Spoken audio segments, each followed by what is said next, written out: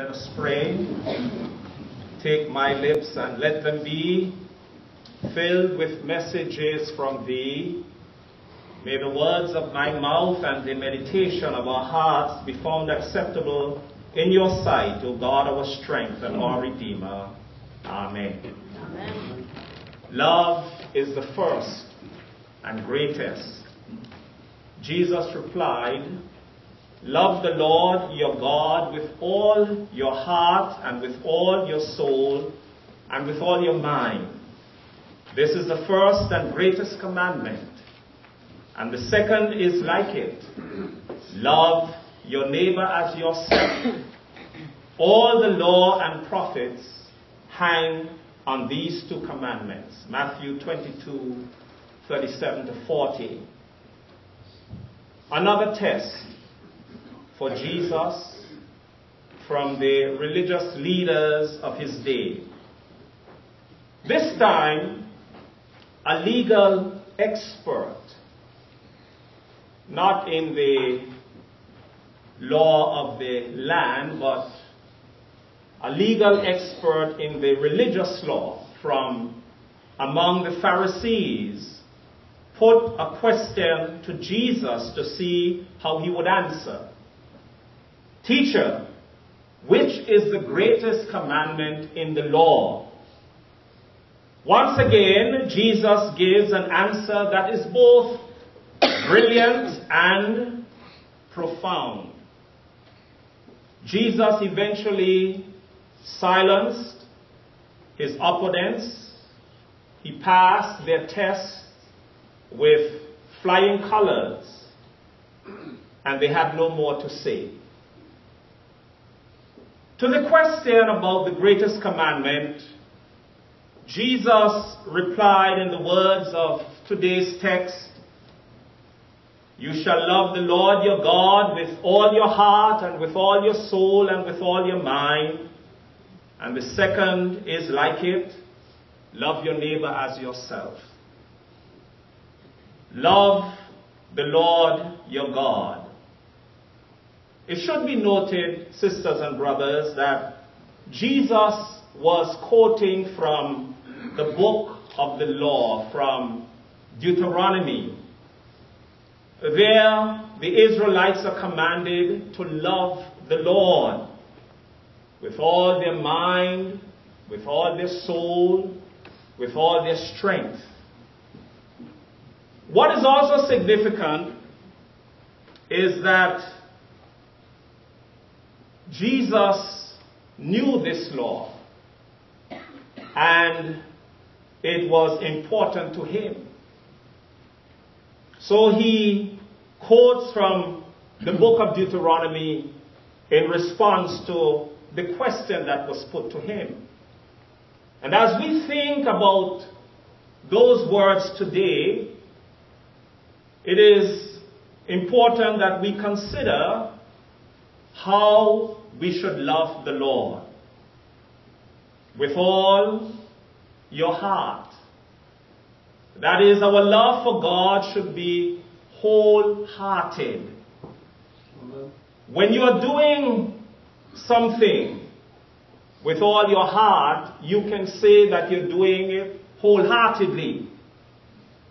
But when you're doing something and you find that there is something lacking, something missing, we sometimes speak of doing things half-heartedly. And Jesus is here saying, according to the law, that our love for God must not be a half-hearted kind of love. But our love for God should be total and complete. It should be done with total and complete commitment. And it is when we are putting our heart into whatever we are doing that we can say that it is being done with all our heart. Not with a divided heart, not with half-heartedness, but wholeheartedly. Love the Lord your God with all your heart, The law also says that the love of God should be with all the soul. In other words, my sisters and brothers, this describes a situation where we are loving God with full devotion. That our love for God is fervent and deep, going beyond the surface, going beyond the superficial to the essence of who we are. Love the Lord your God with all your soul. Love God with all your mind. The mind can be regarded as the seat of intellect. Our thoughts, our will are situated in the mind.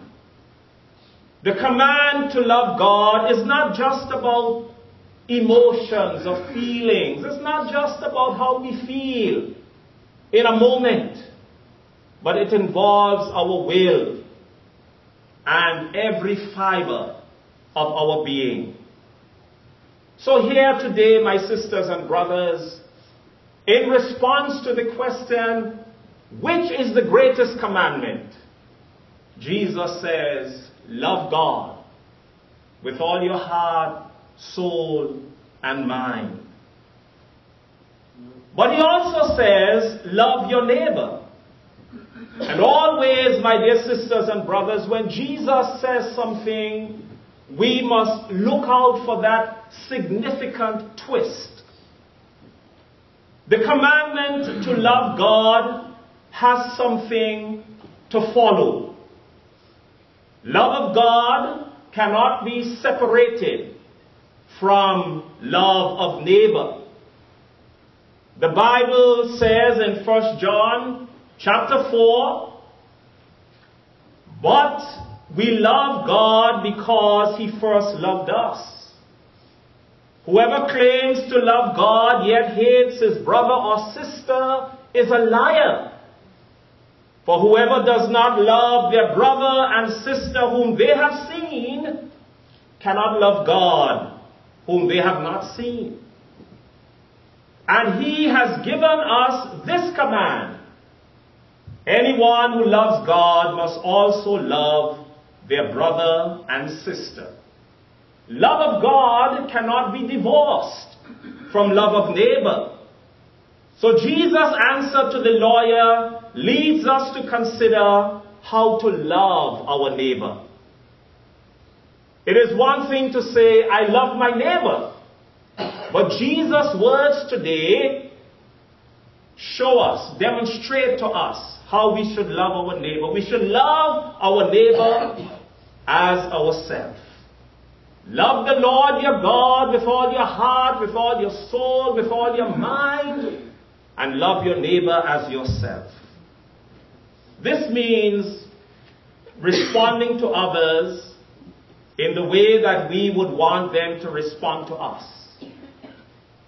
It means putting oneself in the neighbor's place, entering the neighbor's skin, and walking around in it so that one can feel what the neighbor feels and recognize that we're all bundled together in the bundle of life.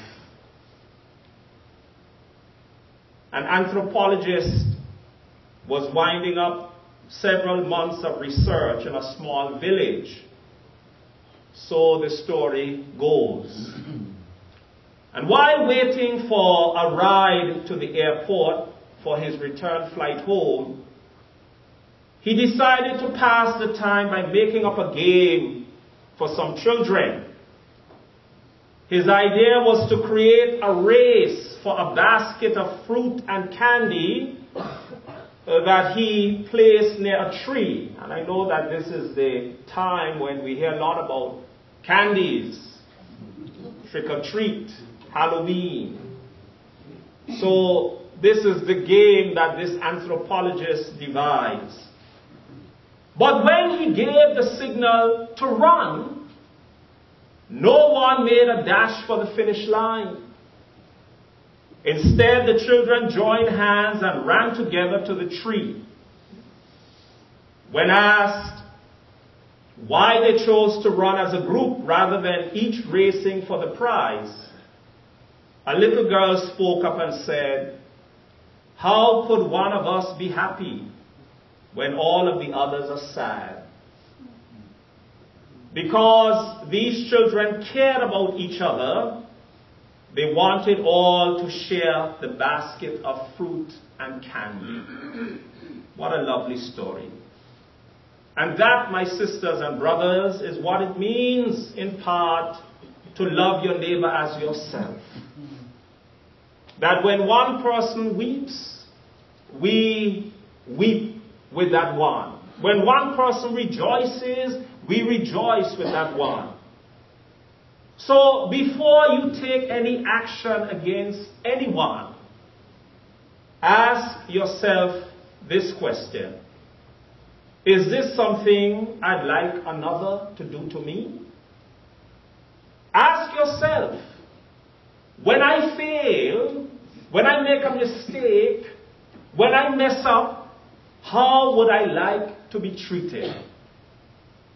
When I succeed, when something good happens to me, when I have an achievement or some accomplishment, how would I like others to regard me?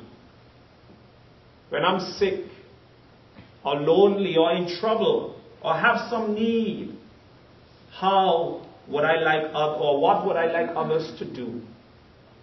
And so, my sisters and brothers, when we ask these questions, it will guide our response to others. Love the Lord your God with all your heart, with all your mind, and with all your soul. And love your neighbor as yourself. And so I say, my sisters and brothers, that love is the first and greatest commandment. It is what motivates us to honor and obey God. It is important to observe that in responding to the question that the lawyer put to him, the question about which is the greatest commandment, Jesus did not say, "You shall have no other gods before me," is the greatest commandment. He did not quote the law about idolatry. Or he did not say that it is the law against the wrongful use of the name of the Lord. He did not even speak about the law concerning the Sabbath. The first and greatest is to love God with all our heart, soul, and mind.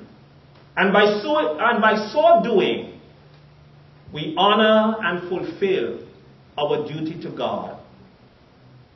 When you love God with all your heart, soul, and mind, then you will fulfill all that the law requires us to do in relation to God. So love is the first and greatest commandment, because it is what motivates us to do good to others who are made in the image of God. Again, when asked which is the greatest commandment, Jesus didn't quote the commands that govern human interaction. You know, my sisters and brothers, that the commandments, the 10 commandments, can be divided into two. We have one section dealing with our duty to God, and then there's another section of the commandments that deal with our interaction, our relationships with one another. Jesus did not quote any of those commandments. He did not say, honor your father and mother. He did not say, you shall not murder. He did not say, you shall not commit adultery. He did not say, you shall not steal, you shall not bear false witness, or you shall not covet. Jesus did not quote any of these. He says, love your neighbor as yourself. Because when we do that, we will honor and fulfill our duty to our neighbor. We will do nothing to harm or hurt our neighbor. We will honor our parents. We will honor marriage. We will honor the sanctity of life. We will respect what belongs to other people or what they have. So love is the first and greatest commandment. Because in the final analysis, my sisters and brothers, it is what motivates us to be good stewards and servants of God. We will do our best for God in response to God's love for us. When we recognize how much God loves us and how much God has done for us, then we will want to give God our best. God is love, and it is God who first loved us. And so the first and greatest commandment is to love God, and to love our neighbor as ourselves. The best that we have of our love, devotion, strength, and intellect, we will want to consecrate to God as a response to the love that God has shown us. Loving God with all our heart and soul and mind will keep us grounded and rooted in our service and our stewardship.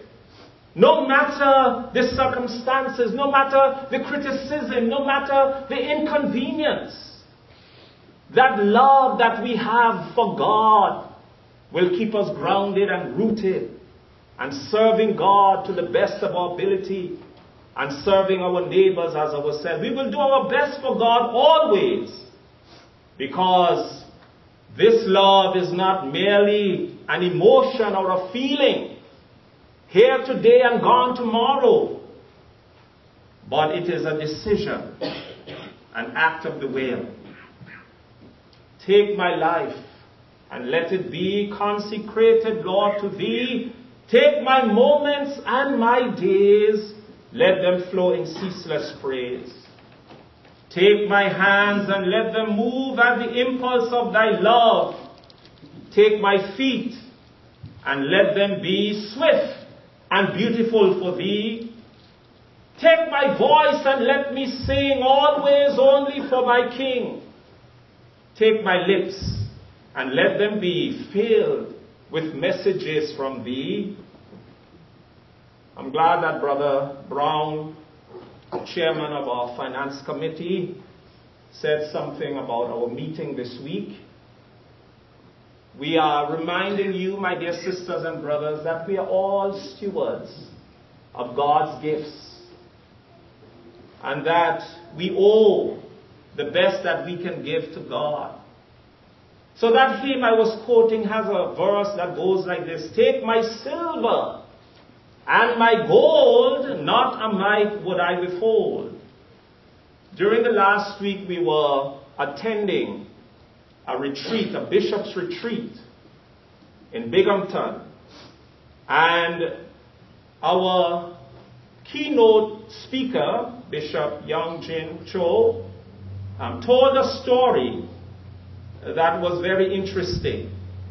He told of a man who was a convert to Christianity, to Christ, and he was being baptized. And when the candidate for baptism was taken down to the water, he held his wallet in his hand high above the water, as one would lift the cross of Christ.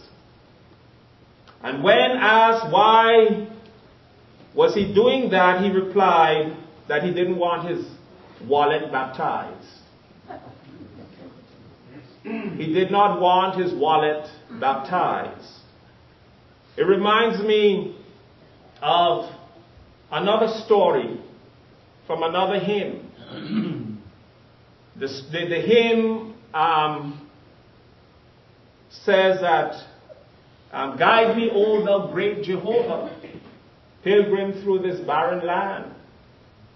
And in singing that hymn, there was someone, when he reached a line that says, guide me safely land my safe on Canaan's side, land me safely on Canaan's side. But instead of saying, land me safe on Canaan's side, he said, land my safe on Canaan's side. In other words, he was more interested in his safe, his treasure, his money, than he was even interested in his soul. And so this man didn't want his wallet to be baptized. But we are reminded as stewards of God, my sisters and brothers, that all that we have, our time, our talents, our thoughts, our treasure, our money, all that we have is a gift to us from God, and that we are called to entrust those things and to use those things in the worship and service of God and in the service of our brothers and sisters. So as we close today, my sisters and brothers, I want to issue an appeal. I want to invite you who are in the congregation today to a deeper love and service to God and neighbor. Today, my sisters and brothers, you are invited to rise from your seat and come to the altar as a demonstration that you recognize you have not loved God as you ought. I have not loved God as I ought. And I confess that to you today. That my love for God can go deeper. That I can give more of my heart and more of my devotion and more of my mind to loving God.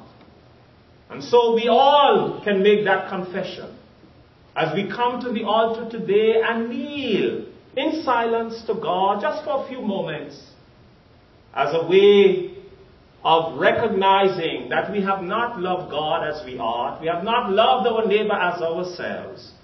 But we are willing today to commit to having a deeper relationship to God and to showing more love for our neighbor.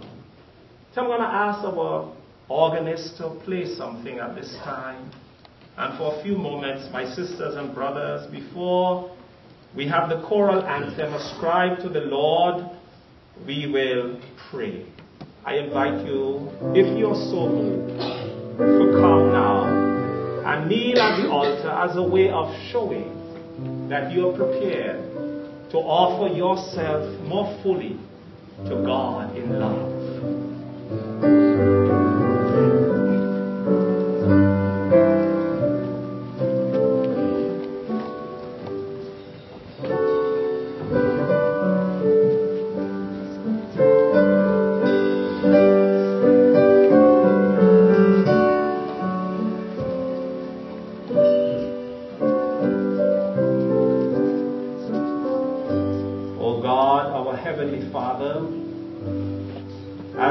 Today we kneel at your altar as a way of saying, all to you we surrender. We thank you, Lord, that you love us first, that you created us and you have blessed us in so many ways. We confess today that we have not loved you as we ought, and we have not loved our neighbor as ourselves. And now in this moment, in this service, at this time, we pray for your forgiveness. And we pray, Lord, that you will pour your love into our hearts, and that you will move us so that we may give ourselves more fully to you, all our heart, all our soul, all our mind, we will give up to your service, and that you will use us to your glory, that you will use us so that others may be blessed. Through Jesus Christ our Lord. Amen.